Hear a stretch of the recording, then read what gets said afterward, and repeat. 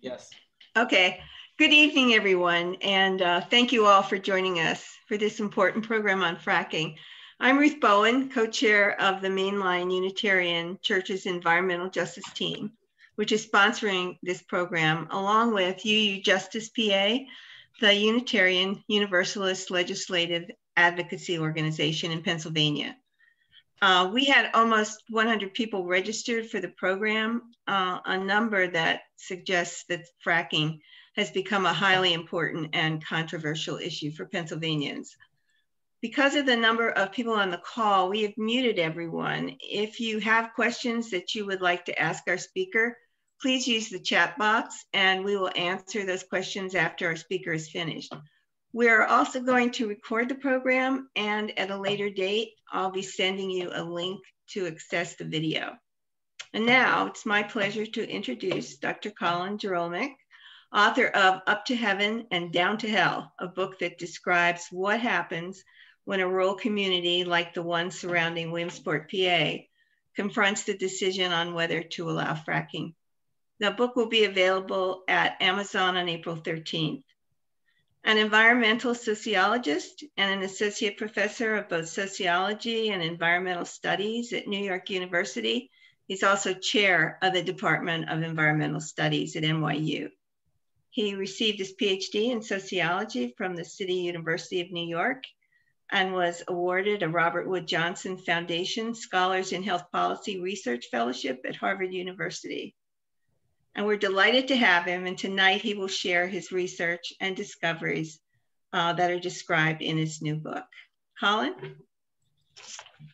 Hi, thanks for hosting me. Thanks in particular to Ruth and Pam for working with me to get this all arranged. I won't do many acknowledgements, and I'm gonna leave out some people, but I wanted to acknowledge my mother, Marion Caraselli, who's here and who's endless promotion of my book, which is still 6 months away, led to this talk.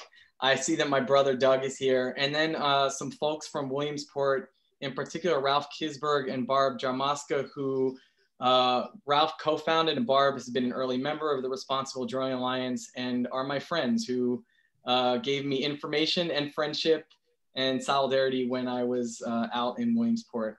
So yeah. So we'll jump right into it. I'm gonna hop back and forth between screen sharing and not. I don't really wanna leave slides up the whole time, so I'll pop on some pictures and then I'll take them away. So we'll see how that works, but I'll try it right now. So if I ever had to leave this property, I'd suck on a gun barrel. George Hagemeyer, 58-year-old retired custodian and proud country boy, uttered these words as he was staring out the kitchen window of his modest farmhouse at the large swath of field once tended by his father.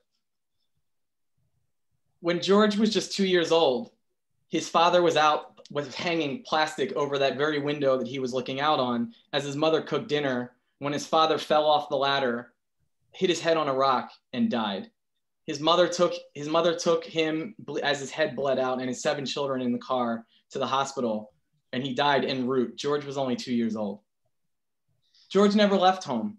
And he stayed, he helped his mom raise a girl that his sister was going to give up for adoption. And then he cared for his mother until her own death in 2008. A bachelor to this day, when his mother died, George inherited the land. And he told me that to be the steward of his dad's 77-acre plot, tucked away in a secluded mountain hollow about 20 minutes north of Williamsport, was all he ever wanted. When I met George, Anadarko Petroleum Corporation was in the midst of drilling 6 natural gas wells on several acres of land it had cleared in a field just 800 feet behind his house. It had caused a lot of disruptions. There was, aside from the big rigs driving down a gravel driveway that they put right next to his house, there was a security guard shack and a porta potty at the front of his driveway, which he hated and had to drive by each time. There was, of course, the noise. There was the light at night. But despite all these disruptions, which he conceded shattered the rural serenity he held so dear, George remarked at that time, "I just think it's neat. They ought to make me a spokesperson for what Anadarko is doing because I'm just so darn thrilled with it." Now, it was sort of clear why that might be the case. When I met George, he was drawing a modest income from his pension as a retired janitor, duct tape crisscrossed the linoleum kitchen, the linoleum floor of his kitchen, and his shed was a trailer in his front yard where he had hastily thrown a tarp over the roof to prevent it from leaking. He drove a jalopy. But by the time I left Williamsport a year later, he had signed a lease, and he had started receiving money from the lease on those 6 gas wells. And his first royalty check, and these are for one, you get a royalty check every month, was for $34,000. And George was on his way to becoming what people call a shaleonaire. And when I invited George to my class the next year, along with Ralph Kisberg from the Responsible Drilling Alliance, to talk to my students about his experience with fracking, he decided to make his one and what he claimed would be his only trip to Williamsport, the 400-mile round trip in a stretch limousine. Now, few leaseholders I met made as much money as George did, but they all reaped something, those who leased their land. So, I call this the fracking lottery, and it's a lottery it's in the sense that it actually was not necessarily known who would make the most money in advance. Obviously, if you have more acres to lease, you can make more money, but the leasing is a one-time upfront bonus payment. And really, for a lot of people, the life-changing money is if you continually are getting royalties every month, but it's not really known in advance who's going to wind up being part of a unit of which they're drawing gas out of. You get a percentage of all the gas drawn out. And so it depends on the depth of the shale, the thickness of the shale, the proximity to a pipeline. And so some people who thought they'd make a lot of money didn't make a lot of money. Other people who didn't know what to expect wound up making a lot of money. And the one thing I'd say as a sort of broader context, and this was my preconception going in, the media tends to focus a lot on these communities where fracking is like tearing a town in half. You've got half of a community for it, half against it. And that's actually atypical. In Greater Williamsport, most people lease their land. And we now know through more survey research that wasn't done when I had gone to Williamsport, but the closer you are to gas wells, the more likely you are to support them. And where fracking is actually occurring in the heartland, there's quite a bit of support for it. And it's really, the opposition comes from urban areas and coastal areas to such an extent that sociologist Fedor Dokshin, who writes about this, says it's more a not in your backyard phenomenon than a not in my backyard phenomenon, right? You have a lot of people who don't live over the shale, who are in more densely populated urban areas, Philadelphia, Pittsburgh, for instance, in Pennsylvania, who are opposed to shale. And then if you do surveys in the counties where there's a lot of drilling happening, it's not that people don't have concerns, but they're far more likely to support it. So as a lot of you probably know, fracking is one of today's most consequential and contentious land uses. And energy analysts have noted the frenetic pace and vast scale of the fracking boom has transformed geopolitics and the world economy. A decade ago, we were worried about peak oil. And now we've got a glut of oil, so much so that granted it was because of coronavirus partly, but oil briefly was below $0 a barrel, as you may recall, about 8 months ago. But this sort of big picture overlooks how personal fracking is. The energy revolution is not a decision made at the most basic level of to frack or not to frack. It's not a decision made by a country, a state, or companies. It's a decision made by thousands of individuals who make a decision like George to lease or to not lease their land. And so it's a series of individual choices rather than the result of collective deliberation. Granted, you have some states like New York where the governor has banned fracking, but few of the states that have banned fracking are over the major shale deposits. And in the states that that fracking has occurred, there's not a collective decision. There's no vote on whether they're going to allow fracking or not. There's no vote allowed in Pennsylvania on the township level of whether a township is going to allow drilling or not. The votes are a series of individuals who decide whether to lease their mineral rights or not to gas companies. And this speaks to the unique structure of American property law. America is the only country in the world where the majority of mineral rights are privately held.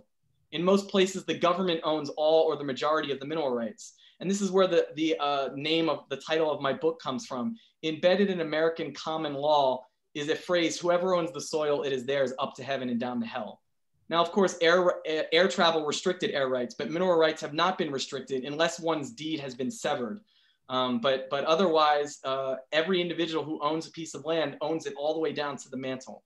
And so that's why this decision of what's going to happen with these minerals is not made by one large entity or a government acting in the public interest. It's made by whoever sits atop that little slice of shale.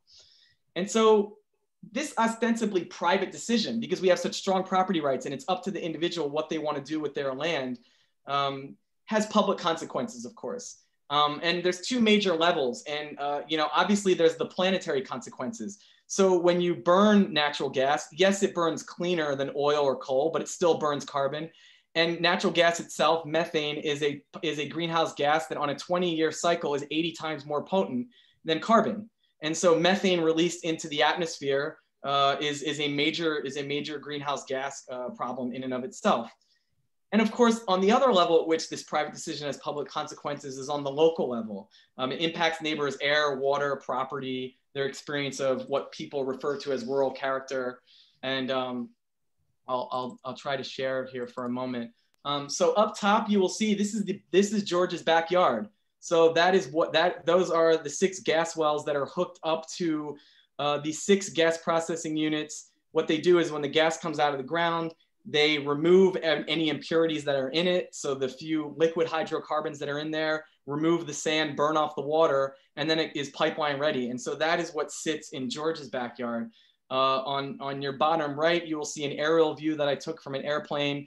That's a typical setup. So that huge green rectangle there is a water impoundment pond that stores water to frack one well one time, takes up to 5 million gallons of water. That can hold fresh water, or it may hold wastewater that's come back out, although that's not happening as much today as it used to. And then at the bottom of that picture, that same picture, you see the square where the actual well pad is. Then, these are just a taste, but you'll also have flaring. So often after a well they've fracked the well and the gas is coming back up, it's not hooked up to the pipeline yet. And so they have to burn off the gas because it's coming out at very high pressure. I hope you can hear this. Can you hear it? It's louder than a dead end. And it can go on for days. And as you can see, this house here is about 200 people.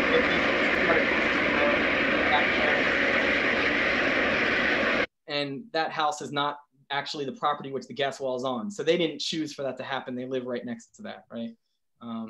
And so it has a lot of these, these visceral immediate impacts that impact what people call the rural character of an area. So stepping back for a second, one of the main themes that I talk about in the book is a broader theme throughout American politics. A recurring dilemma that I would argue is at the core of American politics that plays out through fracking is how we balance individual freedom and the Commonwealth. You hear this. So for instance, the right to bear arms versus whether that right to bear arms ought to include assault rifles, which can kill, dozens of people. Obviously, you see this playing out with coronavirus, the right of the individual to not wear a mask, or the right of individuals to gather closely indoors, balanced against the public good, right? Whether you exercising that right harms other people. And this has been a constant political struggle, not just in America, but I would argue it's at the core of American politics. It explains a lot of our partisan divides, favoring individualism versus favoring the Commonwealth. And this is at the core of the politics around fracking. And I don't mean even politics between just among opponents and proponents, even among proponents of fracking in Greater Williamsport. So almost every resident that I met who leased their land felt that they ought to be able to do whatever they want on their own property. So on this principle, private leasing is nobody else's business, right? It's my land, I do what I want. However, they also believed that others were equally entitled to that same right and in being a responsible community member. So on those grounds, neighbors' interest ought to warrant consideration in one's decision to lease, because private leasing will impact their neighbors, right? And so this tension between individualism and the public good is also at the core of most environmental problems, which environmentalists and people who study this refer to as resource dilemmas, right? A resource dilemma most basically arises when the pursuit of your self-interest results in the degradation of a shared resource, which harms everyone, including yourself in the long run. I mean, you can think of tons of examples. One of the most well-known in the United States is cod fishing. So codfish up through the 80s were so numerous on the northeastern coast of America and Canada that there was almost no restrictions on fishing. And then, but the advent of mechanized trawlers, which can just put a net all the way down and scrape the bottom of the ocean, and refrigerated units so that they can keep fishing and never have to come back to shore, decimated the cod population in such short order that within 10 to 15 years, almost all the cod were gone, tens of thousands of jobs, the entire industry collapsed, people lost their jobs. And so that short-term interest of every individual to capture as many cod as possible resulted in the long run in the destruction of this entire industry and this entire ecosystem, right? But so for a lot of us though, resource dilemmas are usually experienced in the abstract, right? We might buy carbon offsets because we have some vague sense that flying in a plane might harm somebody somewhere, lead to climate refugees, make it harder for future generations to have a habitable planet. But most of us don't actually meet the people who are directly harmed by our involvement in a resource dilemma, right? So few of us are forced to reckon with the public impacts of our carbon intensive lifestyles. We don't meet the climate refugees. We don't meet the future generations that can't guzzle gasoline the way that we do, that can't use electricity the way that we do. But shale communities like Greater Williamsport are in the unenviable position of having to confront a resource dilemma face to face at the fence post, the general store, Little League games, town hall meetings with their next door neighbors. So I followed a shale community in central Pennsylvania, Greater Williamsport. For the past 7 years, I lived there for a year and then I followed up to understand how residents who are living through a resource dilemma experience it and think about it. So today I'm going to talk about parts of the book, two of the main arguments that animate about 2/3 of the chapters in the book. I can't talk about the whole thing. So for instance, I won't talk about, but I'm happy to talk about in the Q&A, I won't talk about fracking on public land in Pennsylvania, which I wrote about.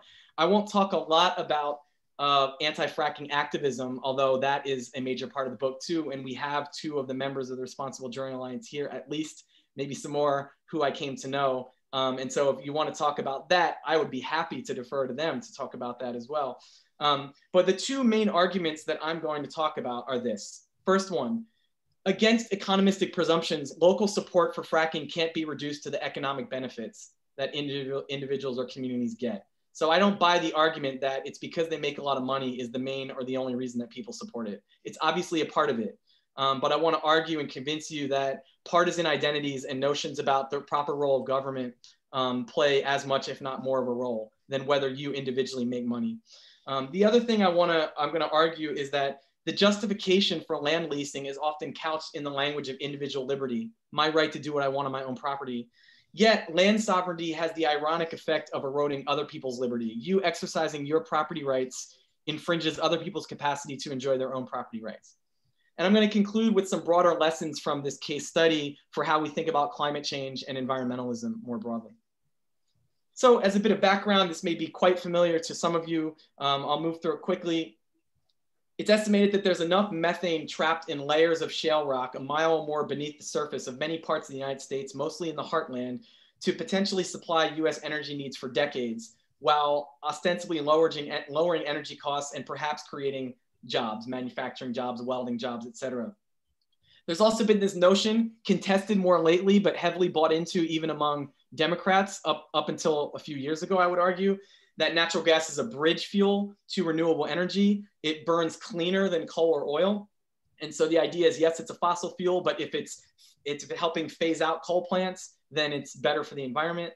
And it is true that part of the greenhouse reductions that have occurred in the United States in the past 10 years have been related to natural gas. I'll talk more about why I'm still not bought into the role that it can take us much further. So very quickly, just to show you a slide, if you are totally uninitiated, you know, for a long time we've been drilling vertical wells. You drill straight down, you hit a pocket of oil or gas, boom, it comes out. Shale gas and oil is further down. There's these strata of shale, and individual molecules are locked in this rock. So if you just drill down and hit the shale layer vertically, you only get the tiny bit that's right where you drilled. It's like taking a core sample. Fracking allows us to do this a bit better. Fracking is injecting at high pressure, millions of gallons of water mixed with other things like sand, which when you get cracks, the sand holds the cracks open, water makes the cracks go deeper. Fracking has been a technology for several decades. You drop it, you push down this water at high pressure, it cracks open the rock further, the sand holds the cracks open. There's also some chemicals in there, largely as anti-corrosive agents and lubricants. But still, even if you frack, you can't get that much. The real innovation was combining fracking with horizontal drilling. You drill down to that shale layer, and then you slowly arc as you approach the shale layer. Then you drill horizontally through the shale layer. Now you're tapping the vein. And they can drill for almost 2 miles horizontally. You drop explosive devices down there. shoots ball bearings through the rock. So now the entire strata for up to 2 miles has cracks run through it. Now when you frack it, you're getting much more oil and gas. And so it's really that combination of hydraulic fracturing with directional drilling, which only really took off in the 2000s, that you enable the fracking boom. Often when we talk about fracking, we're talking about this entire process, even though fracking is the one component of injecting at high pressure the water and proppants and chemicals. But often we mean the whole thing. We mean the directional drilling as well.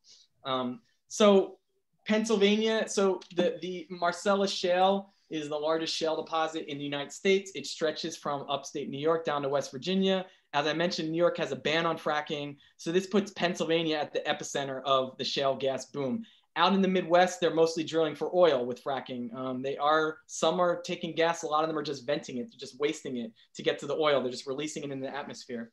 And so Pennsylvania really became the epicenter of the shale gas boom. And Pennsylvania has been referred to several times, including an influential 2011 report, as the Saudi Arabia of natural gas. So to access the gas, energy firms need to lease the mineral rights from the owners. In Pennsylvania State Forest, that's the state. As I mentioned, Pennsylvania has leased hundreds of thousands of your state forests for drilling. But the rest of it comes from individuals, people like George, who agree to lease their mineral rights. As I mentioned, they get a one-time leasing bonus paid up front, and it's per acre. And then if you allow a pipeline to be put to your property, that's another one-time bonus payment. And then the hope is that you get royalties. If they extract gas from underneath your property, then you get royalties every month based on how many acres you have in a unit. And so, of course, probably needless to say, fracking has generated a lot of controversy. It was relatively flying under the radar as the boom took off arguably until the movie Gasland memorably featured flaming faucets and stories of contamination and brown water, government inaction. And this led to the appearance of many anti-fracking groups, helped birth the anti-fracking movement. In Pennsylvania, there's over 300 confirmed cases of methane migrating in the drinking water, in addition to other kinds of water contamination. It's really tough to know how many cases there really are. So DEP will not confirm a case unless there is a baseline water test. And in the beginning, it was not required that companies did a baseline water test. So individuals would have had to pay for that themselves. And so there's probably a lot more than that. We really don't know, because the DEP won't issue a positive determination letter unless they have an independent baseline test prior to drilling, which is standard now, but was a high bar in the beginning. So to say a little bit more about what I did in 2013, quite a while ago now, before my kids, I moved to Williamsport. I lived there for almost a year. And then I've spent the last 7 years revisiting and keeping up with folks that are there. I picked Williamsport for a few reasons. One, even though there were other counties that had more gas wells total, Williamsport had the most wells drilled the year before I moved there. So it was an area where it was really picking up. And so it was a place where I could go to see a lot of drilling happening. I also thought that Williamsport was interesting historically because in the late 1800s, it milled the most board feet of lumber in the world. And so it had this history of resource extraction. It was called the lumber capital of the world. And also, as small as Williamsport is, it's only about 28,000 residents, but it is the economic and administrative hub of fracking for the entire central and northern tier of Pennsylvania. So all of the gas companies, Anadarko, Halliburton, whatever, that were operating anywhere in northern Pennsylvania, most of them put their headquarters around Williamsport. So it was really like this strategic place for me to go. You might know Williamsport for the Little League World Series, hosted for 10 days in South Williamsport every August. But this halcyon image belies the fact that it's a deindustrialized city. The county as a whole has experienced rural brain drain, but in particular the city. Its population was 45,000 in 1960, it's 28,000 today. For a city of its size, it has a very outsized problem of heroin use, violent crime, around drug issues. The poverty rate is twice as high as the rest of the state. Lycoming County, as soon as you step outside of Williamsport, it's incredibly rural and almost entirely white. There is a sizable Black population in Williamsport itself. It's quite conservative. Trump got over 70% of the vote in both 2016 and 2020. If you took out Williamsport and just focused on the rural area, it would probably be in the 90%. All of Hillary's and all of Joe's support came from Williamsport itself, which is like this little liberal donut hole in this otherwise donut of conservatism.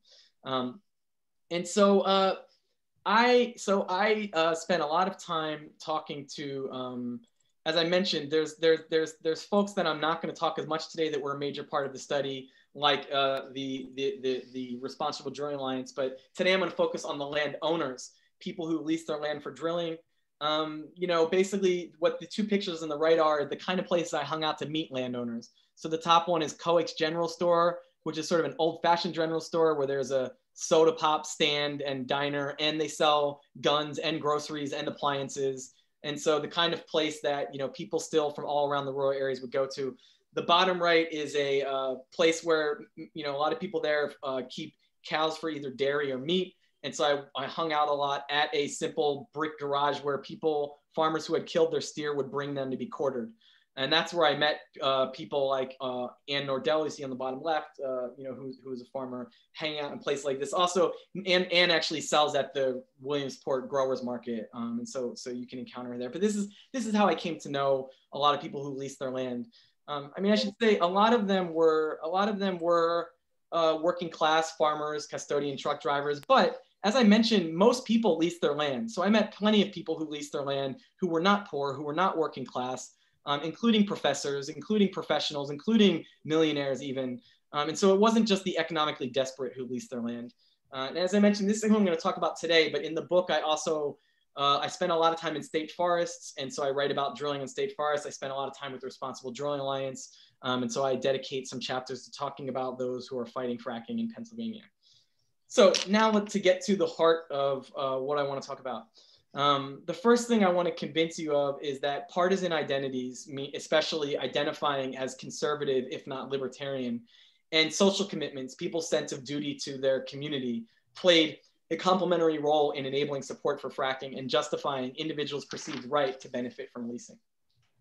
So to return to George, who identified to me as libertarian, firmly believed that he had the God-given right to total autonomy over how he used his land, and even a sense of duty to realize its productive potential. That his father farmed it, he doesn't farm it, but what he can do is lease it, and that therefore the land is still being productive, right? And when I asked him whether he thought the DEP, municipal authorities, or the community should have any say in his decision to lease his land, since that decision impacted the Commonwealth, he replied simply, nope. I prodded him to go a bit further, and he curtly added, it's my land, I'll do as I damn well please.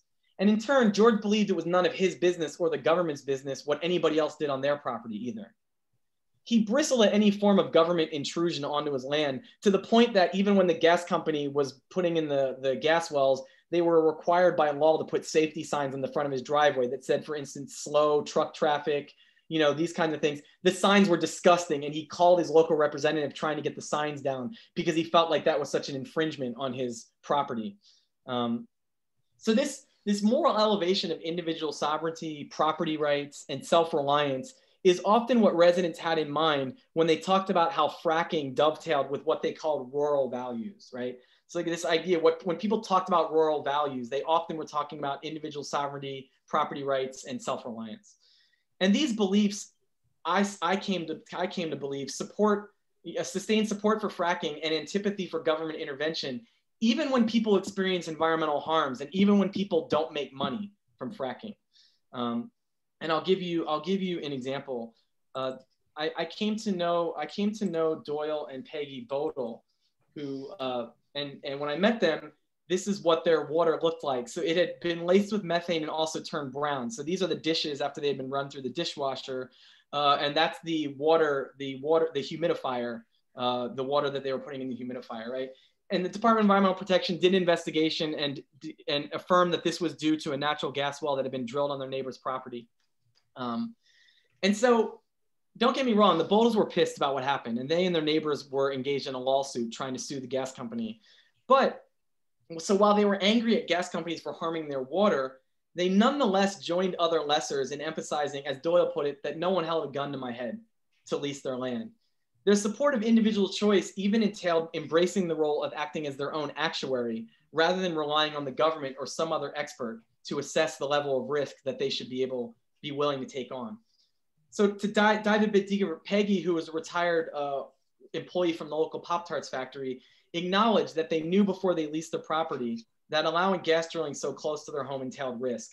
She also knew that they never stood to get rich because they only owned 2 acres. So even if they got royalties off of those 2 acres, it wouldn't have been more than $100, $150 a month.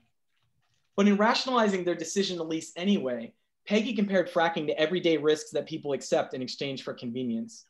This is a quote. Everything at one point in time, they put stuff on it, like formaldehyde when we were growing up, and we ate that, and you could get lung cancer and have never smoked a cigarette in your life. Her husband Doyle interjected, I agree with her. With all the chemicals we're putting on crops today, you can't tell me we know it's 100% safe. Drawing a parallel to fracking, he added, it doesn't matter where you live, you're going to have water problems of some kind if you have private well water, which, by the way, an estimated 3 million Pennsylvanians have. So the Bodles and 4 of their neighbors had contaminated water from this one gas well, and but nonetheless, they refused to conclude from their experience that greater oversight of fracking was needed. None of them thought that there should be greater regulations and restrictions on fracking. Their inclination to distrust government agencies, including the DEP, might have made taking an anti-fracking position unappealing or even untenable, I think, because they understood that the implied solution to managing this risk, government intervention and increased regulations of private land use, was inconsistent with their belief in self-determination and property rights. Indeed, the Bodles and their neighbors were adamant that it wasn't their place to say or do anything that might compromise their neighbors' land sovereignty. So even though they had suffered, they were worried that if they made a big stink and that led to more restrictions on fracking, that their neighbors would suffer, right? And so they were concerned about that as well. So this leads into what I think is perhaps a bit more of a surprising point. In complementing their appeals to individualism, residents also explain their support for fracking in light of their relations with and their obligations to the community, to their neighbors. So for instance, it was widely known that most residents supported fracking, and most people believed that the community as a whole benefited from the industry, even if they personally did not. And at the same time, it was widely believed, whether or not it was true, that so-called fractivists, anti-drilling activists, were predominantly urban liberals who, as State Representative Garth Everett remarked to me, quote, have no clue about rural values. And I'll just give you one example that really stuck in a number of people's minds. In 2012, there was a trailer park outside of Williamsport called Riverdale Trailer Homes that the owner of the property that the trailers were on had sold the land to a company that was going to withdraw water to be used in fracking. So all the residents were going to be evicted. And so this led to some outcry, and a bunch of the nascent anti-fracking movement activists, including people who were veterans of Occupy Wall Street and other, political movements from New York City and Philadelphia and Pittsburgh, descended onto Riverdale Trailer Park, and it became known as Occupy Riverdale. And this really stuck with people like the Bodles and their neighbors, Tom and Mary Crawley. When I talked to Tom and Mary over a year after Occupy Riverdale, they cited it as the main reason why they refused to talk about their situation to the media at all. Tom worried, as he put it, that environmentalists from outside the community who heard about the contamination issue would demonize their nice old neighbor whose property hosted the gas well or otherwise disrupt the community. Mary worried, oh gosh, no picket lines. And Tom added, we're afraid everybody's gonna blame our neighbors. It's not their fault that the well contaminated us, but these people, meaning the environmentalists, have no interest in the area and they're just gonna come in here and create a stink. So in light of this, supporting fracking, even if you personally didn't benefit, was viewed perhaps ironically as a way of showing solidarity with your community against perceived outsiders to the community, AKA anti-fracking activists. I should note that another incident that happened that people talked about dismissively was Yoko Ono and Sean Lennon and some anti-fracking activists from New York City drove a bus through central Pennsylvania and stopped at some sites where violations had occurred. And this was also talked about, like that they didn't want Yoko Ono showing up like with her bus, Okay, so now I'm gonna get to the second main point that I wanna get across to you. So lessers invoked what John Locke would call their natural right to land sovereignty, but this had the ironic effect of leasing one's land. The ironic effect is that it eroded others' freedom over their estate and their right to be left alone. I realized I meant to stop sharing. I was sharing the whole time, but that's all right because now I don't have to share again to get to the next one. So this is Scott and Betty McLean. Scott had, by the time I met him, Scott had owned this ranch house on 5 acres on the side of a mountain in a very rural part of Lycoming County. for decades. But his second wife, Betty, had just moved in the year before. And Scott fancied himself a mountain man. He would wrangle snakes. He went on survivalist hikes in extreme cold, surviving off of deer and beaver that he would kill. And in his mind, you know, he was one of these folks prone to conspiracy theories. In his mind, most social institutions were crooked. Corporations, the government agencies charged with regulating them, the police, non-governmental organizations, his township supervisors, etc. The kind of broad takeaway that I took from his constant cynicism of corruption, no matter who the party was that he had this Rousseauian outlook. Civilization corrupts. Living an isolated, self-reliant existence close to nature was noble and liberating. I thought it was revealing that Scott and other rural residents that I came to know still talked of their properties as homesteads. Bundled into this conception of a homestead is the idea that one's humble parcel is their dominion. Private property was the font from which Scott's sense of autonomy flowed. Like Thomas Jefferson, he believed that homesteads were citizens' best defense against government overreach and the debasing influences of the city. Scott had no qualms about intercepting trespassers with a holstered gun. And he spit on the idea that this huge berm he had built on his property to control the flow of water down the mountain was illegal because he didn't get a permit. The state has no authority, he bellowed. On his land, he was king. Now, the landowners like Scott that I met didn't bother justifying their politics by quoting ideologists like John Stuart Mill, but in practice, they tacitly abided the liberalist social contract, live and let live. When it came to leasing their mineral rights, few, if anyone, thought that others should have any say in that decision. The very idea of needing somebody else's consent to improve the use value of your land or being required to share the spoils generated by property ownership, meaning the royalties that you get from doing it, was almost unthinkable, if not immoral, because it entailed a restriction on personal and economic freedom.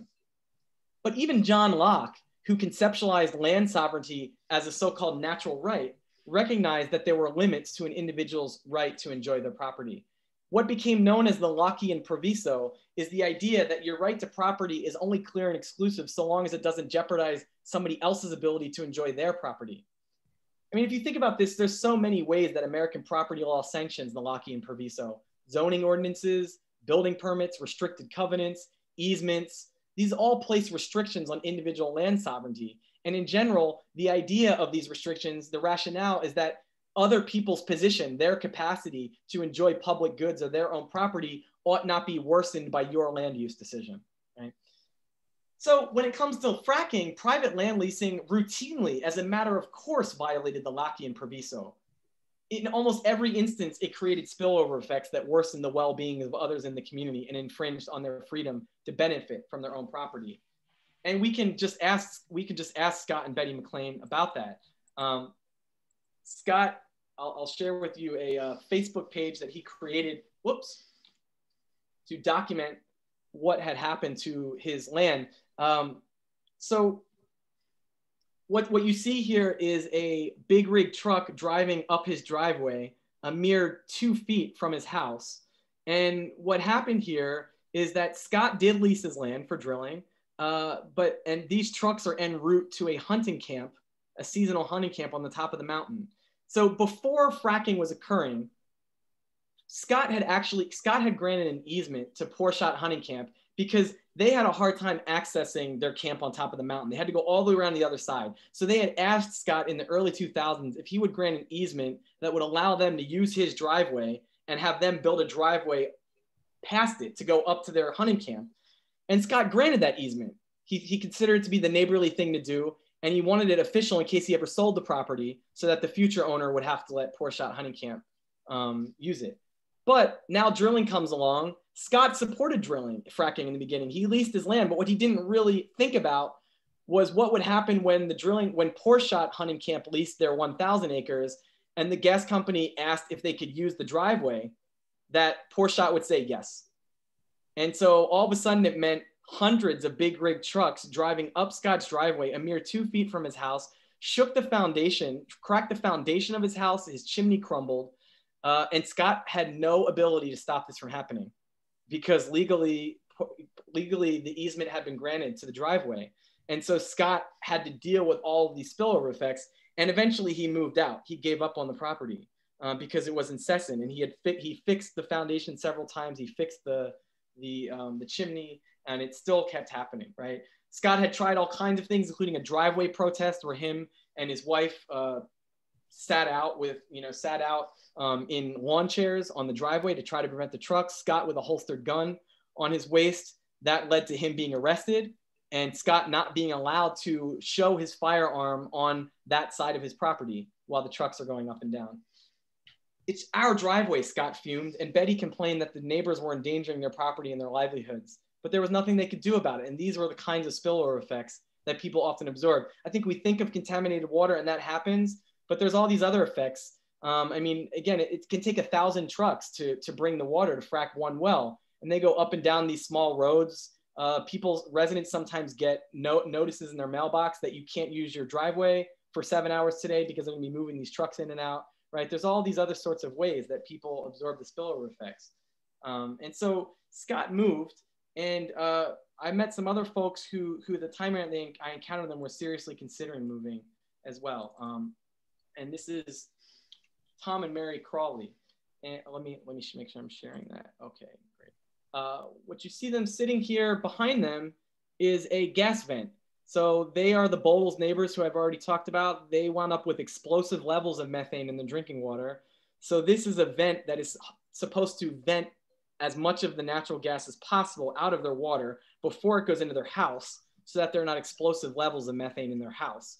Of course, they still won't drink the water, and they have multiple gas detectors throughout their house, to see if it gets to those levels. And as I said, by the time I met them, it had already been 2 years since they stopped drinking their tap water. After a natural gas well was drilled up the hill about 2,100 feet from their home, the spigot hissed and the water, which became as cloudy as a cup of skim milk, fizzed like soda. This is the water coming out of their faucet.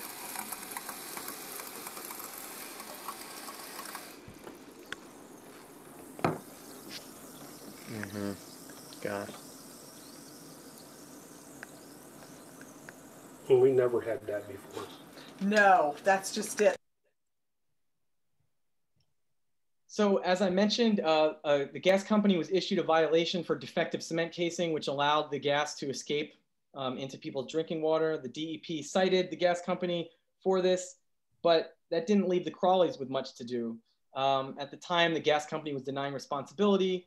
Tom and Mary had their life's money invested in this property, which they couldn't sell. Who would want to buy it with that going on? And so they felt that they were stuck.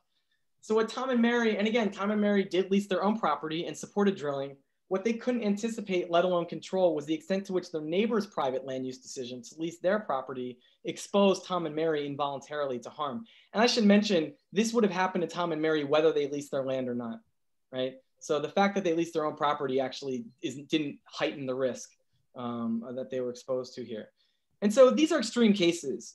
Most people don't wind up with contaminated water, but there are thousands of mundane ways that land leasing infringes on others' sovereignty. Restricted driveway access, view sheds, roads that get pulverized by the trucks, noise, the loss of the night sky. And I'll just show you a couple pictures that just give a taste of some of the other examples. So here you see at the top, neighbors looking at flaring happening next door. The picture with the cat in it, that's a drilling rig that a neighbor looks at is looking at when they're on their deck. You see the trucks, those are trucks lining up at a water withdrawal site, these kind of truck caravans that are on these small roads. And then the other image of the orange sky, that's actually at night, but that's all the orange, how much it's lit up from flaring. And one participant I met called this fracker borealis, this eerie effect of dusk created by the light pollution. As I watched residents like the Crawleys involuntarily absorb the spillover effects of neighbors' ostensibly private land use decisions, a deep irony became apparent to me. The legally protected freedom to exploit your mineral rights erodes the freedom of others, their right to be left alone, and their sovereignty over their own estate. Now, behavioral scientists have endlessly analyzed resource dilemmas using anodyne language of game theory. They talk about defectors and free riders. But what I don't think people talk as much about with resource dilemmas, of which fracking is just one kind, is the way that resource dilemmas can threaten civil liberty. So this live and let live social contract that arguably traditionally governs community relations in places like Appalachia, especially in conservative places, is a staple of American political discourse. It's not entirely unique to the most conservative parts of the country. This liberalist maxim is grounded in the premise, however, that there is a domain of private life that is distinct and separate from the public sphere. So if you think about your rights to freedom of expression, you're granted the liberty to love who you want to love, worship where you want to worship, express yourselves how you want to express yourselves. Why? Because these are considered private actions that do not trespass upon other people's ability to express themselves, right? So the whole basis by which you are granted freedom of expression is because that doesn't infringe on other people's capacity to express themselves however they see fit, right? So it does not undermine the public interest. But as historian Naomi Oreskes notes, macro-environmental problems erase this barrier between public and private life. Seemingly innocent and inconsequential individual actions, for instance, eating meat, driving a car, that traditionally would have been construed as purely private decisions, not to be regulated because they don't impact the public domain, are amplified by technology and indefinite iteration such that they infiltrate the public sphere in the form of greenhouse gases or other pollutants. And when they do, they harm the public good by contributing to global plights like species extinction and climate change. I call this, and I developed this idea in my book, the public-private paradox. The private is public. In the aggregate, our personal lifestyle choices trespass on other people's sovereignty in ways that are akin to how the spillover effects of the Crawleys' neighbor's decision to lease impacted the Crawleys' ability to enjoy their property. It's just harder for me or you to trace the connections around the globe of our lifestyle decisions than it is for the Crawleys to trace them down the road, right, to their neighbor. And so in this epoch of climate change, personal liberty increasingly becomes a zero-sum game. My gain is your loss.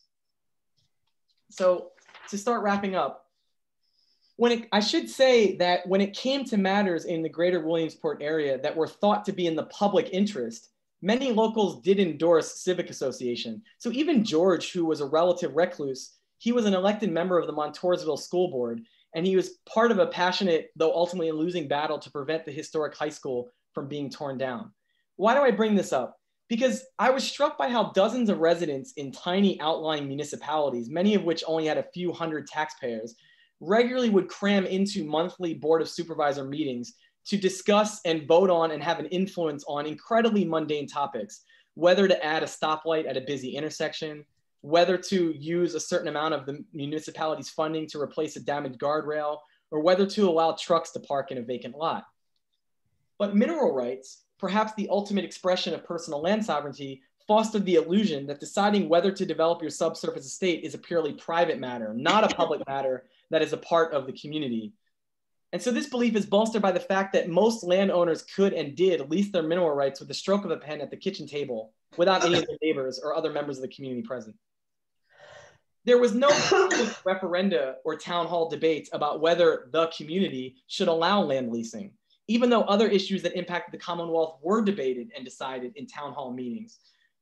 Whether or not to place a cell phone tower on one's yard, whether or not a new business would be allowed to get a liquor license required more public input than whether one could lease their own land for drilling. Now, some of you may know why this is the case, and it's actually distinct to fracking. In 2012, the Republican legislature and governor pushed through so-called Act 13, which enabled the state to preempt local municipalities' ability to control fracking through zoning. So zoning is the biggest way that municipalities control land uses, right? You might designate an area rural, which means that industrial development is not allowed. And what state preemption did was it said as long as a gas well is within a certain amount of distance from the nearest residence or water well, and other sorts of restrictions that were not very restrictive, to be honest, then gas drilling had to be allowed in all zones, residential, agricultural, you name it, right? So fracking is a uniquely invasive industry. And preemption enraged many local residents who turned up at Board of Supervisor meetings because many of them endorsed or took for granted that this was a venue where they could voice concern over proposed land uses and be a part of deliberating about decisions that impacted the common good. Locals treasured their capacity to decide these matters for themselves and took that responsibility seriously. Now, I need to note a few caveats. Whenever a gas well is going to be drilled, there is a permit hearing. So there is a public permit hearing. So there's no hearing for leasing. Now, so that sounds like, okay, so there's a public permit hearing and individuals can come and they can express what their concerns are. I mean, I'm concerned that this is gonna affect my water. I'm concerned that all these trucks are dangerous on the road. However, what Act 13 meant was that municipalities, while there were permit hearings, basically the Board of Supervisors could only rubber stamp the permit. The Board of Supervisors had to demonstrate irreparable damage to the health and safety of the community. It was an incredibly high bar, and the few times that any municipality attempted it, they were sued. And so basically, you almost never saw any instance in which municipalities would overturn a permit, would not allow a permit to go through. And when I spoke to Board of Supervisor members, most of them were adamant that they didn't really have a choice but to allow the permit to go through. And some of them feared that they would be, that the township would be sued into bankruptcy if they were to, deny a permit. So for Alexis de Tocqueville, who wrote Democracy in America, Observations on What Fueled Democracy in America over 200 years ago, this idea, this notion of home rule, local control, local decision-making is what made American democracy distinct and robust. For political economist Elinor Ostrom, home rule was a mechanism for mitigating resource dilemmas. If we create conditions, she argued, that foster trust, accountability, and egalitarian decision-making at the local level, Ostrom believed that a kind of civic environmentalism would take root in communities regardless of their political leaning. Locals would come to view restraints on land use as legitimate, she argued, because they're adapted to conditions on the ground and because they're constructed by the very people who use a resource and are impacted by their use. So in home rule, locals craft the rules that they abide by rather than them being designed or enforced by bureaucrats in a faraway capital. I should note, you may sense the irony that home rule was struck down in Pennsylvania, in Colorado, in Texas by Republican legislatures and Republican governors, even though home rule is ostensibly a conservative principle, right? And so I think there's an irony there that if you were to ask somebody who is more likely to support, rather than top-down decision-making and regulation, bottom-up, people would say conservatives are. But home rule was struck down or preempted in almost every major state where drilling happens by conservative legislatures and conservative governors. And so, to me, the extent to which Board of Supervisor meetings that I attended and the mechanisms of municipal zoning in particular conform to Ostrom's design principles for governing commons sustainably and equitably is striking. If we take a more expansive view of commons so as not just to mean resources like air and water, but to include quality of life, tranquility, night sky, view sheds, it becomes apparent that zoning ordinances are effectively communal agreements to restrict private property rights in order to conserve a finite shared resource, for instance, rural character, right? And that many individuals, even in conservative communities, support zoning regulations, even though their own property rights may be infringed, right? It's part of what can sustain the character of a community. So Board of Supervisor meetings and public hearings are venues where locals can deliberate on a case-by-case basis whether particular private land uses are compatible with the needs of the community. And if not, they can petition the Board of Supervisors to reject them. Now, I should note one important thing that a fair number of you already know and can't believe I didn't say it already. Act 13 was struck down. The central provision was struck down that disallowed municipalities to create their own restrictions on fracking. However, well, that would seem to allow home rule when several townships tried to ban injection wells, they drill wells and dump wastewater in them. The Department of Environmental Protection sued them. And they sued them saying that there was no constitutional right to self-rule on these issues. And so the DEP still maintains that regulations are a state issue. And so that municipalities cannot ban fracking or greatly regulate at the local level. And so, yeah, so, I admit I don't have any grand solution to some of the problems I've laid out. I mean, I do believe that if we talk on a large scale about ameliorating and stopping climate change, I do believe that the kinds of structural transformations that progressives are talking about are required to stall climate change, AKA leaving fossil fuels in the ground. But I also know that that kind of government intervention is not going to fly with a lot of the folks that I met and many of the folks that live above shale deposits in the heartland. So I think that if environmentalists ever hope to get heartland residents on board with their missions, and if they wish to not be dismissed themselves as urban, liberal, coastal elites, whatever, throw in your epithet, they need to move beyond the near singular focus on federal regulation and to a lesser extent, even state regulation. Now, I mean, an interesting fact, the more poor and the more rural a county or state is, the more likely it is to suffer from pollution.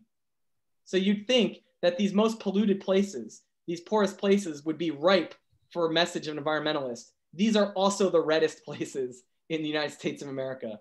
So the most polluted places in the country, excepting, you know, parts of cities, the poorest parts of cities. But if you look on the county or state level, the most polluted counties and the most polluted states are also the places that have most rejected environmental regulation. And so I think that, and why do they reject environmental regulation? It's often viewed as government overreach. There's what I focus on here, the emphasis on property rights and a fear that government regulation infringes on property rights. There's also, of course, fear of further economic decline, that more regulations take away jobs. I think there's room to get residents on board with some environmentalist goals, but only if activists listen to the concerns of Middle America and emphasize policies that at least are harmonized, or at least are not in blatant conflict with so-called rural values, especially land sovereignty and local control, collective decision-making at the community level. The idea here, as I mentioned with Ostrom, is that people are more inclined to play the game if they help make the rules. I mean, just to give you one for instance as well, and we see the same thing across a variety of issues. Surveys that ask people in Pennsylvania and elsewhere about specific policies. So do you support gas companies being required to pipe water on temporary pipelines on the sides of roads instead of putting trucks on the road? Do you support greater setbacks of a gas well from a drinking well? A lot of people support these individual policies, but when you ask them, do you support greater regulations on fracking? They say no, right? There's also been a study in Colorado found that conservatives are, if you ask them about policies that exist, they're more likely to exaggerate the regulations on fracking in Colorado. So there's a notion that regulations are much more restrictive than they actually are.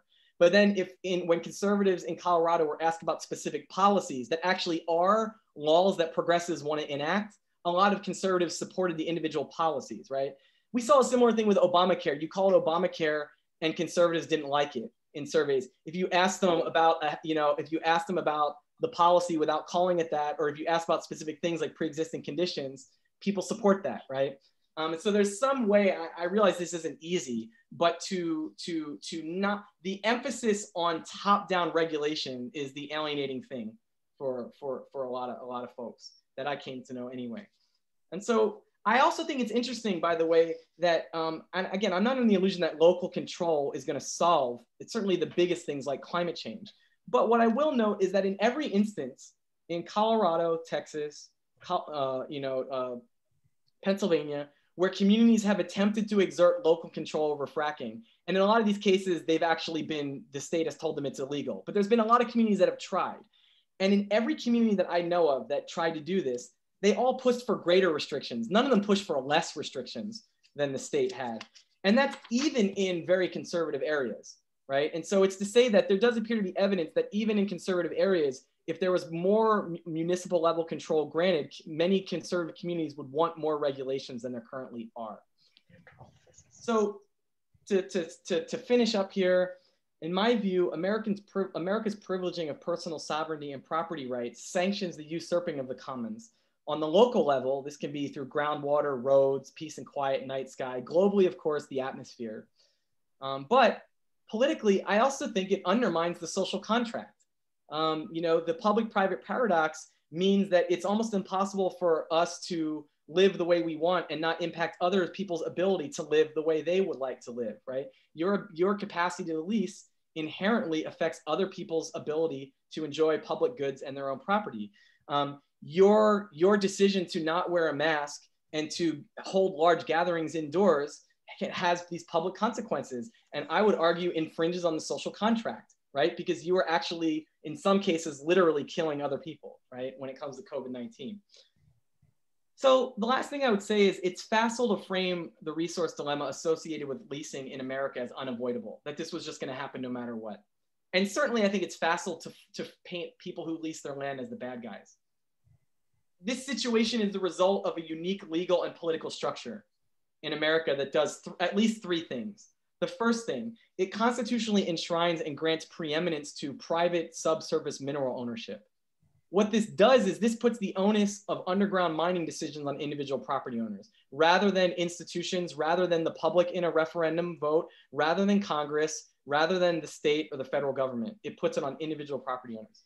Second thing that this legal political structure does, it doesn't account for the fact that most of the externalities that neighbors on the planet must absorb from oil and gas activity on leased land, right? This isn't taken into account, these spillover effects. And the third thing, it strips communities of their traditional autonomy to ensure that private property rights don't jeopardize the Commonwealth. And so it's within this system that makes it so hard for landowners like most of us to avoid the public-private paradox. The very last thing I'll say here is I do entertain some hope that perhaps if more of us recognized that the externalities produced by private land use and private energy use decisions actually can wind up violating other people's human rights, perhaps more people would push for green energy policies that rein in these externalities in the name of other core American principles aside from individual sovereignty, namely fairness and democracy. After all, the idea that everyone deserves the same freedoms and that every community stakeholder should have a say in decisions that affect them is as American as a Little League baseball. And so with that, I'm happy to take whatever questions. Colin, thank you so much. I think if we weren't on Zoom, you'd hear lots of clapping, and that was a wonderful, really wonderful talk. And I learned so much from it, and I'm sure everyone else did. It was informative and interesting. So we have some time for questions, and Pam Costi, who is co-chair of our environmental justice team at MLUC, is going to read the questions in the chat, and Colin has an opportunity to answer them. Great. Well, there are just a few right now that I saw. So I'll take a look at them. Peggy Schmidt, Peg Schmidt, do the people in Williamsport worry about how fracking impacts their property values? Mm-hmm. Yeah, you know, I'm not going to say that nobody did. And again, certainly I think, for instance, some folks that are on this call, if they wanted to, that are more against, that were some of the community members against fracking, like Barb, could chime in here. There were people that did, but I think it's, at least of the landowners I met, there was a lot more concern over the amount of money you could make from this. And there also is a lot of them didn't worry so much about property values, I think, because the idea of selling your property was not on their mind. So for instance, Tom and Mary Crawley, why they cared about selling their property was because it had been contaminated. They lived on a sliver of what was his great-grandfather's 4,000-acre farm, which is a common story here, right? A lot of landowners are third, fourth, fifth generation occupying a piece of what was a large family estate. And so many people saw themselves as a placeholder of this property that would continue to be passed on. So to the extent that there was more worry about how it might impact the next generation's capacity or desire to hold on to the land. But what's interesting there is it's ambivalent too, because for instance, George was really worried that his adopted daughter who lived in town and who didn't really want to live on the property would sell it when he died. And so he actually saw leasing and the royalties as making it more likely that the property would stay in the family's hands, because now it wasn't a millstone around his daughter's neck, right? Where you got to pay the property tax bill every year. Now it was paying for itself, right? That's my answer to that question. Okay. I'm going to unmute Barb because she did have something that she wrote. Barb, if you could add to what we heard from Colin. Did you get unmuted? I'm unmuted. Here I am. Thanks. I just said my personal experience is I have 20 acres and I am a third generation property owner. I live on land that my grandfather bought in 1933. I am surrounded by leased land. And in my experience, really what Colin said is very accurate. People who did lease their land very often did not plan to sell, or if they did, thought that the leasing and royalty money that they had gotten from the act of leasing would more than offset the drop in property value that they might experience because the land was leased. There's another whole thing that I don't know if you address it in the book, Colin, but the whole issue of split estates, and that happens a lot with real estate, where people have leased the mineral rights. They subsequently sell their property, and the new property owner buys it only owning the surface rights. So that is really an awful situation, because the new owner can then be subject to all of the problems of fracking with none of the income. Now, when you buy the property, you certainly know that you are buying a split estate. That has to be disclosed. But I know there are people who really didn't know quite what that meant. So, you know, on your seller's disclosure, there is a question that says, do mineral rights transfer? It's just a simple yes or no question. And you would certainly hope that a professional realtor would go into depth and explain this to a property buyer, but it doesn't always happen, especially if there's not a realtor involved. It's just a for sale by owner situation. So there's some of that going on too. It's certainly a concern of mine.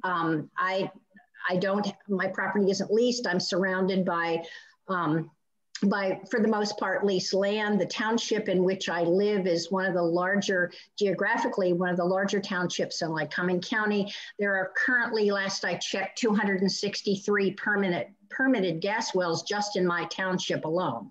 So I'm literally surrounded.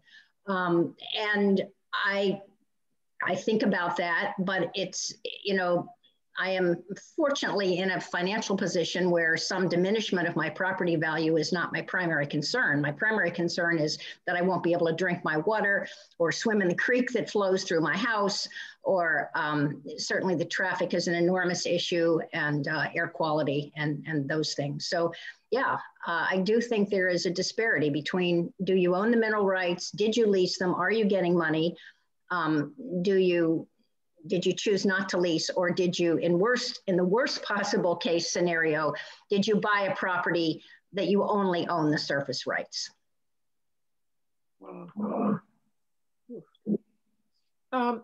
Okay, I have another question.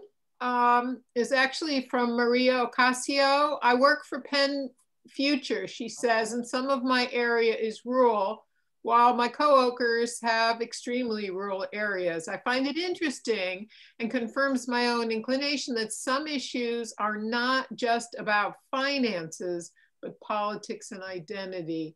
What can we do to encourage more partisan constituents or legislators to offer alternatives that would challenge the identity of the town?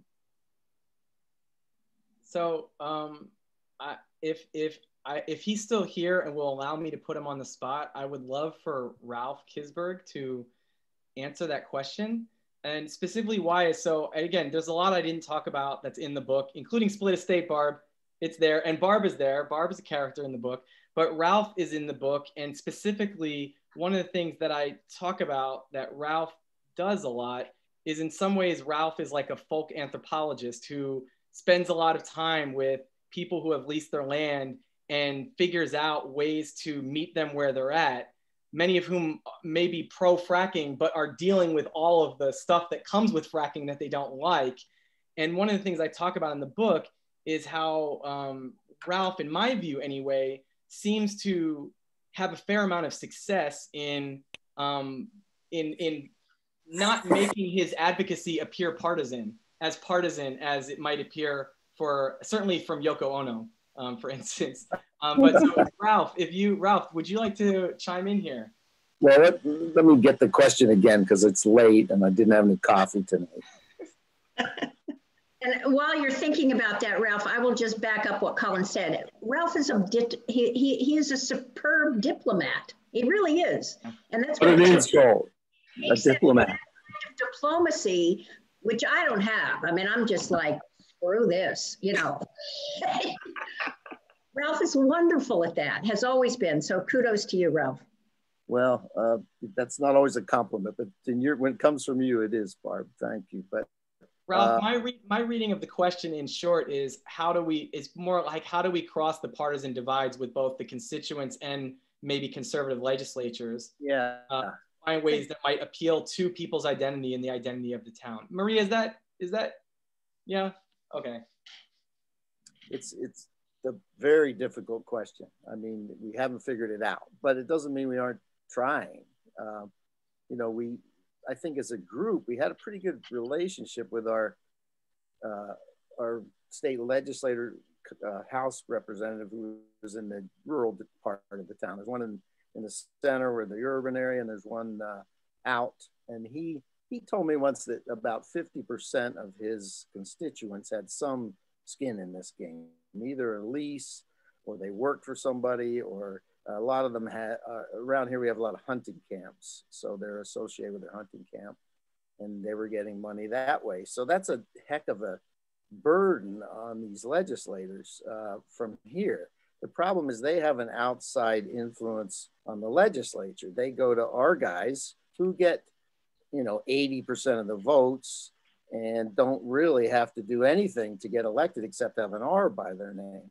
Our state senator, for instance, was almost immediately after his first year, I think, was put in charge of the Senate Environment and Energy Committee. Now, they used to be separate, but they were put together, which seems crazy too. So you really have this problem with the outside influence of these representatives from here, because I mean, we've had probably over at least $500 million to $1 billion in royalty. And if you add signing bonuses, it's more like $1 billion in a county of, let's say, 120,000 over the past 10 years come into people. So that's all they hear. They hear from them a lot more from us. They don't listen to us. One of our House representatives listened, but he never heard anything. But so I think it's the other legislators from the other parts of the state. I mean, the interesting thing to me about this is this was a tremendous land grab, this development. All kinds of mineral rights came with the gas rights. And they leased parts of this county where there's no shale at all. I mean, it was just the price of gas was about 4 times what it is now when the leasing boom was going on. So they threw around money like crazy, up to $6,000 an acre to lease your property. Now, the reason they were able to do that is there were a lot of people who were already leased at very low rates, $2, $3 an acre, $5. So, I mean, billions of dollars, this development has destroyed so much capital. And I often say that the oil and gas is a great way to become rich by losing other people's money. And we have to get these messages out that right now, the way we've treated the gas industry has not done them any favors. There's so much coming out of Pennsylvania that the value is much lower than the rest of the country. And it's very hard to make money. Most shale developers don't make money. They can make it if they're really good at hedging. And that's not their core business. They cannot consistently so far make a profit on just what they spend to build a well, develop a well compared to what they bring in. And that's a big problem. And it's becoming a huge problem in the financial sector.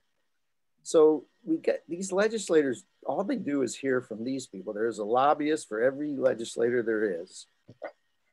That's an oil and gas lobbyist. I mean, they're just overwhelmed by constituents who have money, by these lobbyists. So how do we get the truth out to them? That's what we have to do. And we're not very good at it. The Republicans, the oil companies, are much better at it. They pioneered the public relations industry. I mean, they have a huge head start. So we all have to get much more involved. That's one very small thing I'll add that Ralph and Barb didn't say, but I at least say this in my book. Maybe they disagree, but one of the signature successes that RDA was a major part of was seemingly preventing, at least stalling for quite a long time, drilling in a popular part of Loyalsock State Forest called Rock Run. And one of the things that I think is interesting there is that many people who were not necessarily against fracking were convinced that because this is public land and they viewed themselves as stakeholders of this land because they were taxpayers and this was where they recreated, that was an issue. And you know, they called it, you know, they had this campaign to save special places that crossed, to me, more than other anti-fracking initiatives.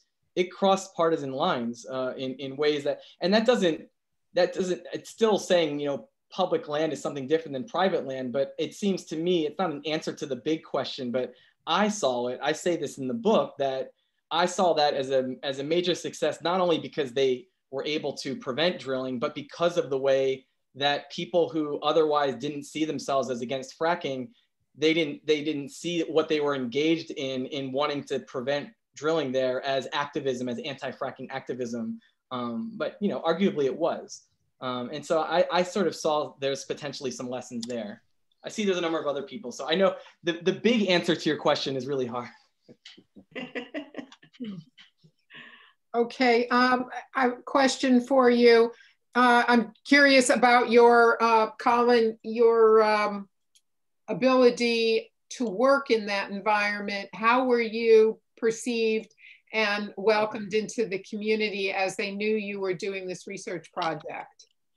Yeah, you know, I will say I had more anxiety than was warranted, in the sense that, you know, I showed up and I live in New York City and I'm a professor at NYU, and you know, I think people have a lot of presumptions, a fair amount of which may be true about the kind of person I am just based on that information. But a couple things. One is I was showing up to an area that, relatively small as it is, a bunch of journalists had descended there long before me. I mean, there had been several stories in the New York Times on Williamsport in which they had gone out and talked to landowners. Sometimes I would meet somebody that's like, oh yeah, so what? I already told my story. Like I told my story to, you know, this one reporter. So it's to say that I think that before fracking, if I went to this place, there might have been more of a sort of distrust, because who's this person and why do they really want to write about us? But I think some people, it was like I was another journalist. And so that doesn't mean that they liked me or trusted me, but I thought it would be a lot harder to convince people to want to talk to me. I didn't find that to be that hard. Another thing that I did like an anthropologist. I went and I lived there and I went to church and I went to farmer's market and I went to general stores. I embedded myself in the community as best I could. And one of the things too that I didn't really realize was that in a place as small as that, there's often multiple ways that people are connected to one another. So one of the things I know as a sociologist is that networks are very stratified. So wealthy people tend to be networked to other wealthy people. Conservatives are networked to other conservatives, liberals to other liberals. And so when you're doing a community study like this, you often need several people who will each be your gateway into one particular relatively closed network.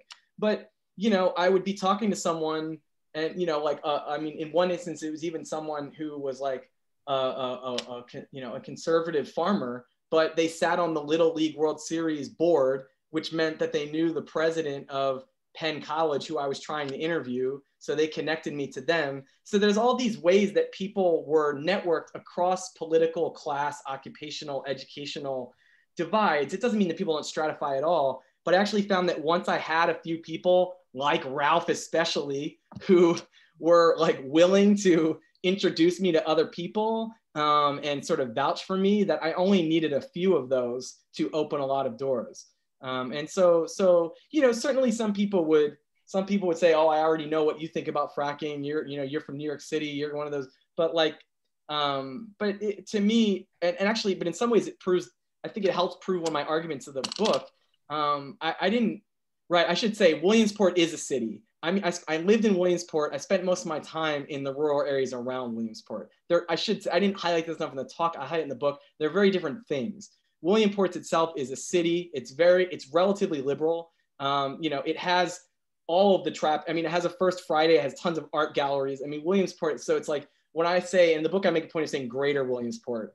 When I'm talking about rural character and rural life, I'm talking about outside of Williamsport. Certainly Williamsport itself is a relatively liberal bastion. It is urban, it has some sidewalks, you know, and like art galleries, brewery, microbreweries, yes. So, but anyway, yeah, but while there was that skepticism, I felt that, and this is, I mean, the last thing I'll say about it is, I think it's the great thing about ethnography versus sort of like just doing interviews is like, some people weren't that excited to talk to me in the beginning. And then they see me again and again and again and again. And they see me with their friend and they see me with their coworker. And it's sort of like, this guy, like, you know, like he's everywhere and he knows all the people I know. And so like, once you're there for a while, it really like that resistance kind of, you know, wears down. Yeah. I've got I think a two-part question from Ron. I think it's Ron or maybe Joanne Rose. First one was, how does eminent domain come into play where you have to sell your property? I guess we'll ask that one first. Yeah, I have to say, at least in what I saw in, you know, where fracking is occurring, not that much. I was talking about this with a few folks before the whole talk began. Pipelines. I mean, there's this whole, I mean, it's interesting. Fracking occurs mostly in rural areas where people lease their land and not only volunteer, but in many cases are eager to lease their land. And there really wasn't that much convincing that gas companies had to do. But pipelines, which are everywhere, because where does all this gas go? It goes to suburban and urban, very densely clustered areas for people to put into their homes or cars or whatever, or to be shipped to Europe and other places. So now pipelines are running through very populated areas where it would be very hard, if not impossible in many instances, to get all these individual landowners to agree to lease their property.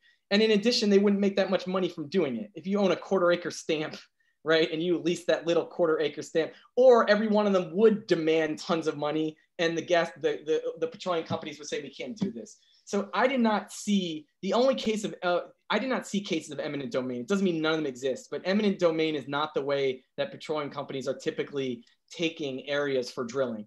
That is happening through voluntary leasing, but eminent domain is quite common with pipelines. So you see a totally different dynamic where people in suburban and urban areas are far more opposed to fracking in general, and then huge fights over pipelines. And it makes sense. Often the community is not, you know, there's the person whose backyard it's in or running through didn't want it. The community gets no financial benefits from having it. They only get the risk. And they're also more likely to be politically liberal as it is. So there's just like, so that's the way that I see eminent domain primarily playing out. So it plays out in a huge way. It plays out on the pipeline side of it, not so much on the drilling side of it. Okay, great. His second part question is, where is all the gas going? I understand shipping NGL products overseas, but what about the natural gas that's left? Are we using it all in the US, or are we liquefying it for export?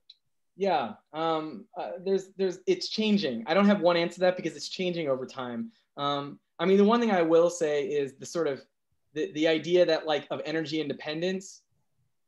Maybe if it happens, it's actually an accident. I mean, it's just to say the gas is being treated like any other commodity. It goes where it gets the best price. So the idea that we're producing a lot of gas, so now we would stop, or oil, because we're also fracking for oil, that we would stop importing from other countries. Well, not if it was cheaper to import oil from somewhere else to use rather than use our own. I mean, so it's just to say and as was pointed out, I think in the chat, some people have mentioned, there's such a glut of gas. We don't have the capacity or the interest to use it all, that we are quickly either constructing or retrofitting liquefied natural gas facilities to sell it to other places. Of course, in central Pennsylvania, and Barb and Ralph can tell you this, some irony is that pipelines may be going right by their house, but almost all those residents are not heating their homes with natural gas. They may be heating them with liquid propane, which came from somewhere else. And so it's not the case that people in their backyards are now getting natural gas. A lot of Pennsylvania's gas is going to New York. Another irony there. I mean, the state of New York has banned fracking, but the majority of energy in New York comes from fracked gas, most of that from Pennsylvania. And so, but it fluctuates, like how much we're importing depends on what the price is. The last thing I'll say about this is a lot of the gas is going up in the air. In most of the Midwest, as I alluded to, they're only interested in the oil. It's because it's much more lucrative. They go through the gas to get it, and they literally just vent that gas into the atmosphere because the price of gas is so low now that the cost of hooking up pipelines and getting it at the market is more than what they would make from doing it. And so a lot of the gas is going right into the atmosphere as greenhouse gas. Okay, one more question I see. Craig Farr is got a multi-part. So I'm asking Craig, I'm asking you to unmute and ask your question. So I just want to introduce myself and say that, first of all, I'm a toxicologist and I've studied this a lot. But when I left graduate school, my first job was in Oklahoma, and I found out about land rights. And I realized that I could have an oil well in my backyard. So I understand that. Mm-hmm. My biggest concern with the fracking is the radionuclides in the water. I mean, they put millions of gallons in.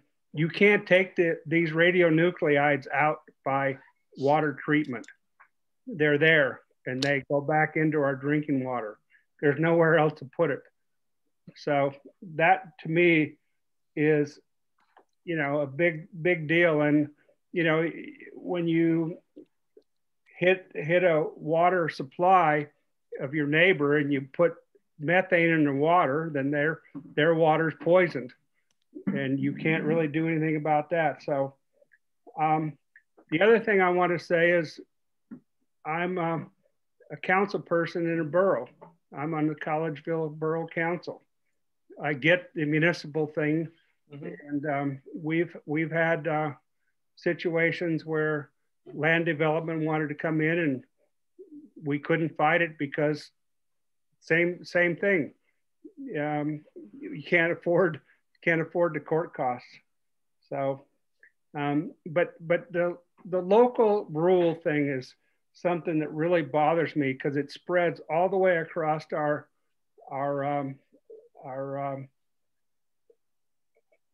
government. That Philadelphia tried to pass laws that if your gun was lost and stolen, you had to report it. State legislature said can't do that. That's our responsibility.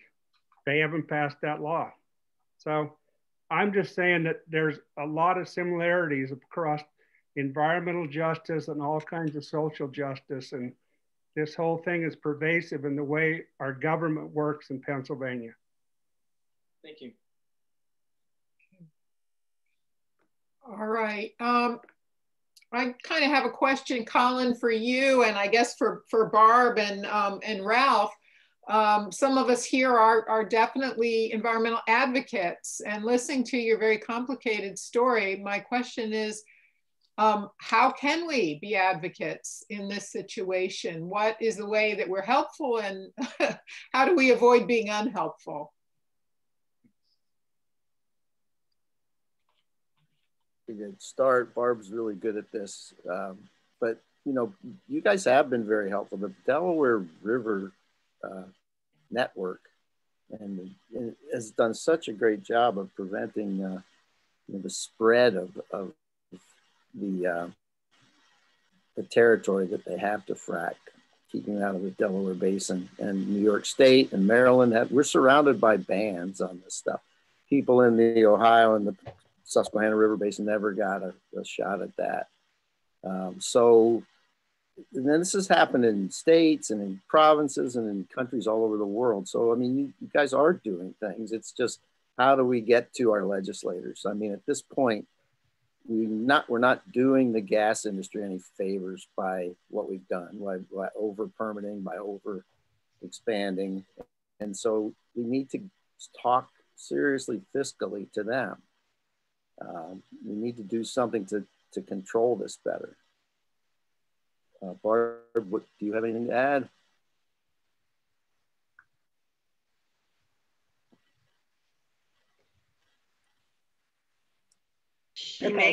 She may have left. Oh, no, I'm here. I was Oh, muted. okay. Certainly your awareness is invaluable, and just the fact that you are here learning, and you're going to hopefully all buy Colin's book, and spread the word to your friends, to your neighbors.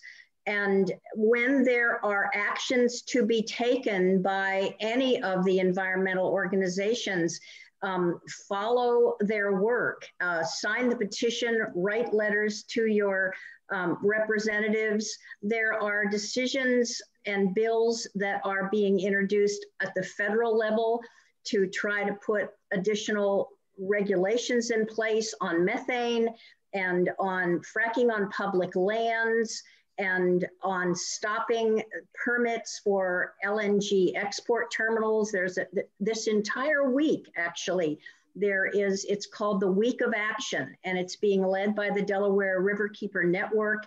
And there were, Monday was Call Your Legislator Day, and Tuesday was Tweet, and Wednesday was Instagram to try to deny a permit for an LNG export terminal in New Jersey that would impact not only Pennsylvania, but New York and up into the states where you folks are living and are from. So being aware of what's happening on the federal level is really important.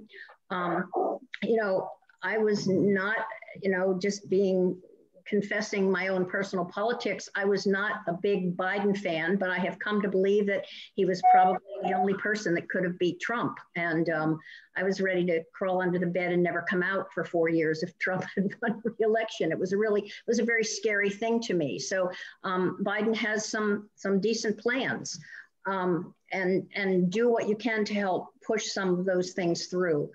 And as Ralph said, even though we didn't seem to make a whole lot of progress in Pennsylvania, we feel good about some of the education that we did in other places. I was on a Zoom meeting a month ago, and there were folks from Ireland on the Zoom meeting, and they had come to Pennsylvania and done what we call the toxic tour and seen the frack fields firsthand as Colin lived among us.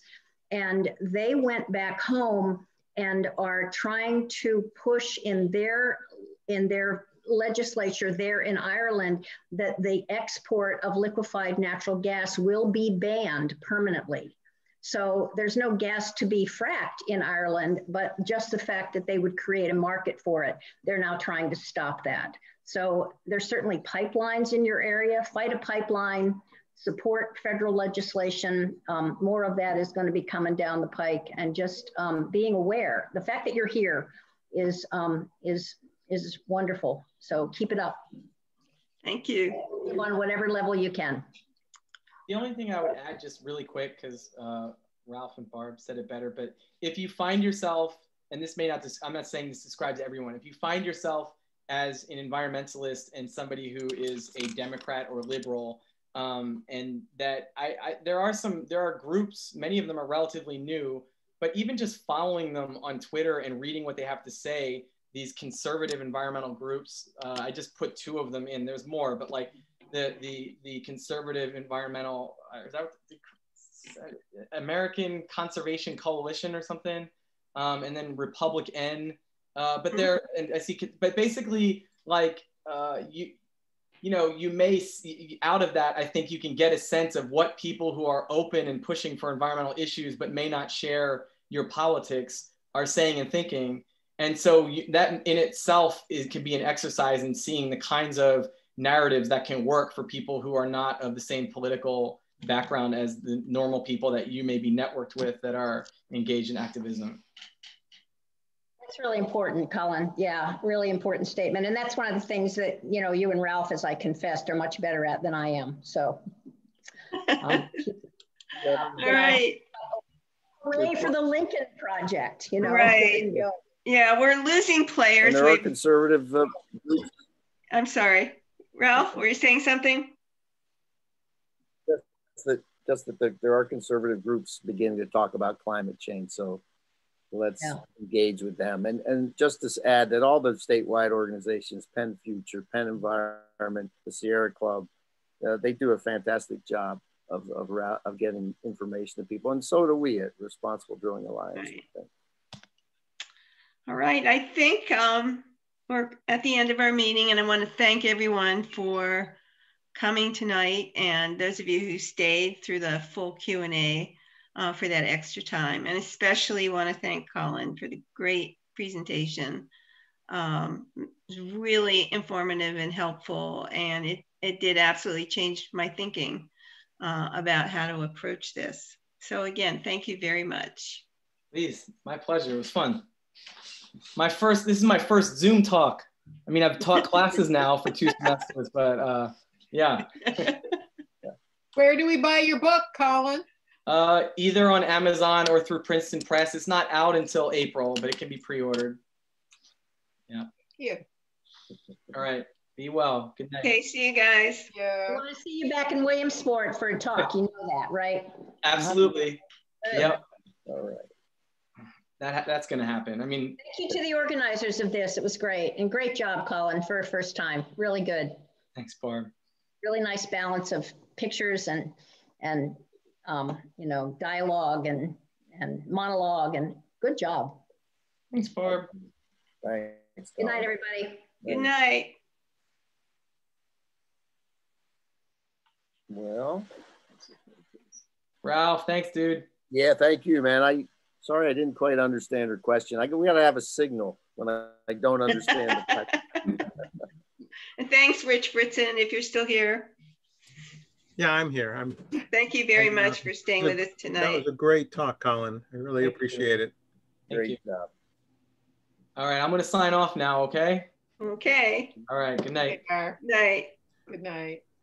Thanks, Pam. Good night. Good night. I'm going to close the meeting and start downloading the recording.